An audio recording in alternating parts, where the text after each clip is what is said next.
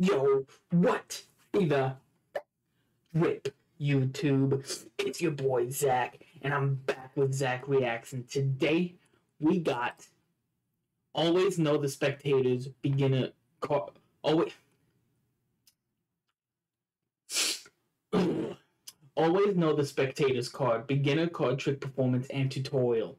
There we go, I fucking did it. This is by Jay the Magician, shout out Josh. Just uploaded this today, so I'm like, here for it, you know what I'm saying? Love you, Josh, my man. Shout out to you. Fucking excited. So before we get into this, please don't forget the original link will be left in the description down below so you guys can go check it out for yourselves and like it up. Speaking of liking it up, there's a like button, a subscribe button, and a notification button at the bottom of this video. You guys can click them if you want to. You don't have to if you don't want to. It's totally up to you. But if you do decide to click them, just remember that we keep it real here. So if you fake, if you alien, get the fuck out. I don't want to see you liking. I don't want to see you subscribing. And I don't want to hear the bell ring from the fucking haters, alright? 300 subs on my card trick channel, and I'll do a 24-hour live stream. Y'all know where to click. Click that magic link. It'll do magical things. Also, if you guys want to be as what be the drip as I am in these videos, then go down below and hit the merch link. It'll take you there. You can get some new hashtag always strong hoodies, t-shirts, bucket hats, whatever y'all want to get. There's also some Cardmaster X stuff over there from my magic channel, and there's also a JBZ 52 hoodie from my 52 album. There will be more album hoodies out as well, coming soon. But go down below, check that shit out. Thank y'all for 50 subs. Again, I've said it before, but I'm just super fucking grateful. Let's try to get to 100, man. Share this video with your friends, share this channel, and I'm starting my new job this week, hopefully, so I'll be getting more money, and I'll be able to get y'all more fucking better quality videos and shit like that, so y'all will get it. Anyway, let's get right into this video. I'm tired of fucking talking, and I'm excited to see some fucking magic. So, let's go. Like a Hellcat.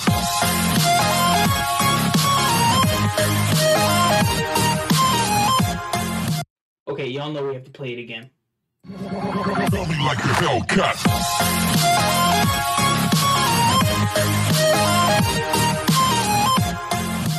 Hey everybody, what's going on? Welcome back to the channel. Before Hi Josh. this video starts, don't forget to hit the like button, subscribe if you're new, and turn on post notifications so you never miss a video.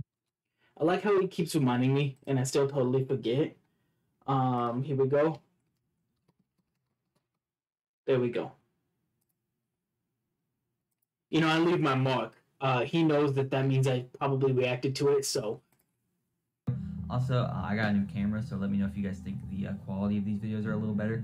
But in this video, I'm going to be showing you guys a really fun trick. Yes, it's better. It's pretty easy to do for the most part. It really just requires one main slide, and it's super fun. You can win some money doing it even, so that makes it all the better. So with all that being said, guys, let's go ahead and get right into it.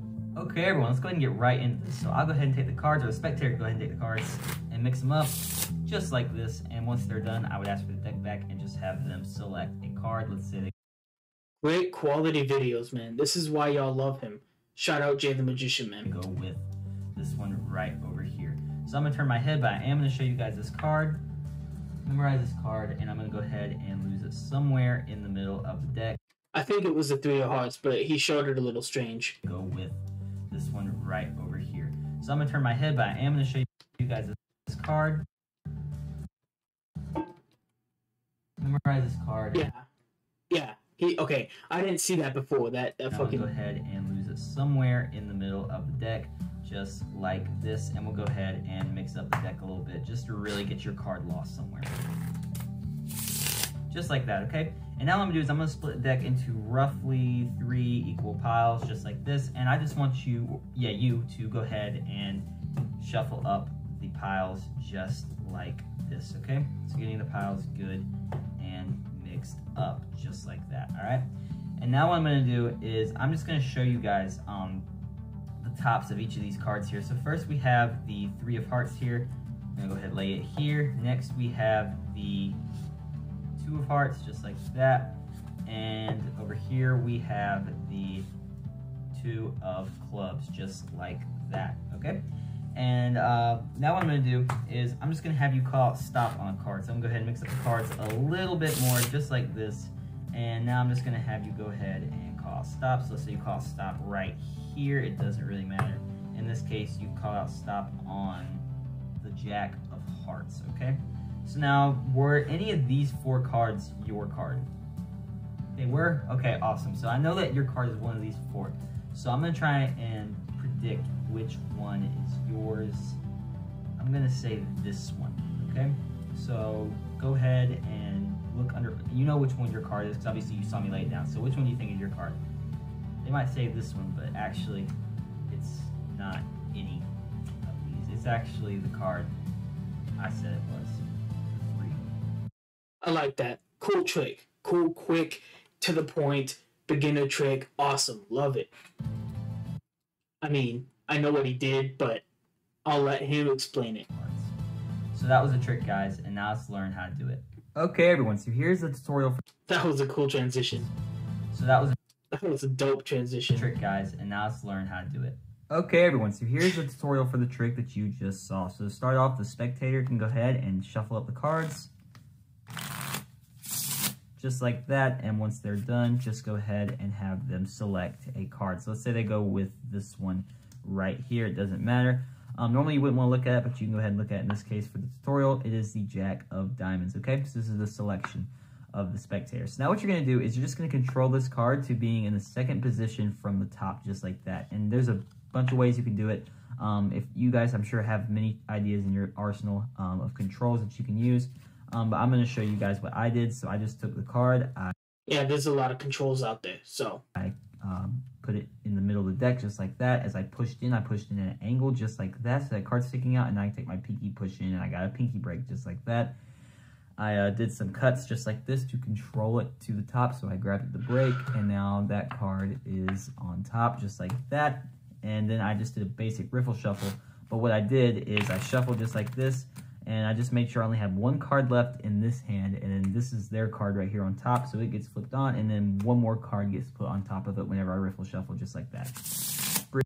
Nice little riffle shuffle. You know, it looks like he's shuffling, but he's actually setting up the cards. Did it, and now that card is in the second position from the top. So again, you can do whatever control you want. That's just what I use.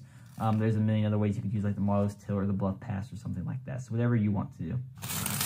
Okay, so now that you've controlled it, you're going to split the pack into 3 equal piles, just like that. It don't have to be perfect, just roughly 3 equal piles. Sorry, my mom's texting me.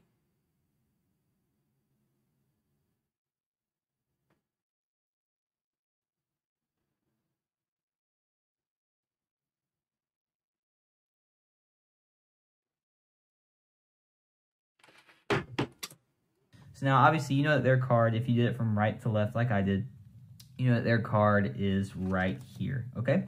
So what you're going to do is you don't have to do this part, this is optional, but you're going to have the spectator just keep swapping out the piles just like this. You just need to keep track of where their card ends up. So just keep a close eye on this pile, which is the pile with their card, just like that. So just mix up the piles. Just make sure you keep a close eye on where their pile ends up, just like that, okay? So now, if you're keeping a close attention, you know this is the pile with their card in it. So what you're going to do is you're going to take the pile. It might not be here. Obviously, it might be here, but what you're going to do is you're going to take their pile just like this, and you're just going to do a double lift just like that, okay? So you're going to take it, flip over 2 cards as one, just like that. And if you guys don't know how to do the double lift, I will leave a link down in the description below. But it's not that hard. You're just flipping over 2 cards as one, just like that, okay? And then you're going to lay what they think is their card down, but it's actually just a random card because you did a double lift, and lay it here. So now their card is still right here. Now you're going to come over to this pile, and you're not going to do a double lift, but you're basically going to make it like the same thing you did here. So if you did a strike double lift like this, just make it look like you're doing a strike double lift again. But you're just lifting over 1 card singly, just like that, and doing the same thing. Flip it back over, lay it down. Take this one, do the same thing, just like that, and lay it down. So now they think you just flipped over 3 cards. I showed it to them, but they think that their card is here because this is where they saw it. And in reality, it's still on top of here, and the random card is here. So now you're just going to pick up the piles in whatever order they're in. So in this case, I know their card's here, so I'm just going to pick it up just like this. Just make sure that their card ends up back on top. So however That's important. It has to stay on top after this point. I get it. you pick it up, just make sure that their card ends up back on the top of the deck, just like that, okay? So now that you've done that, what you're going to do is you're going to start to swing cut. So you're going to take it over. If you don't know how to do a swing cut, you're going to hold it in middle grip, which is something like this. Your middle and index like that. Your thumb on the back of it, and then these two fingers just over here. You're going to take and swing cut half the cards into your other hand, just like that. Take the other half, just break it again. You're going to swing it over, and what you're going to do whenever you pull this away is catch a pinky break. So my pinky is holding a spot right there above their selection. Lay this down, and now you're in perfect position to do a riffle force.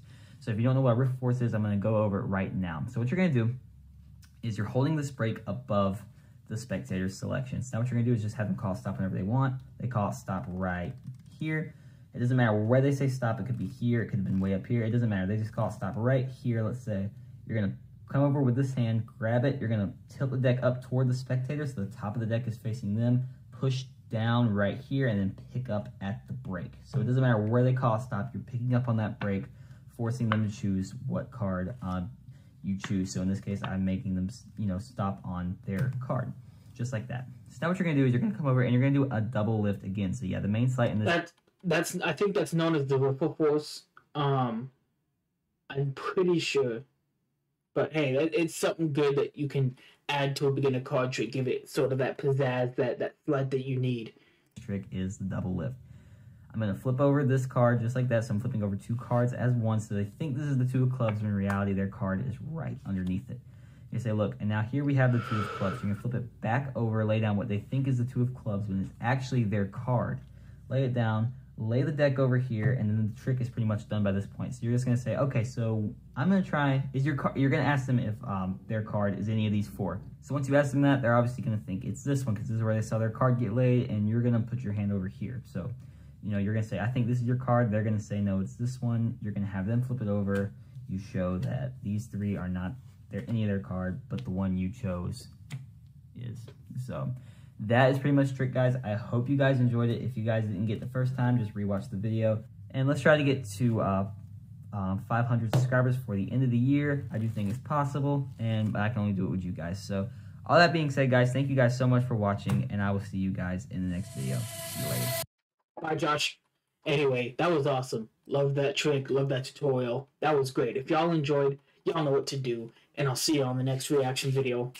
Always strong. Let's go.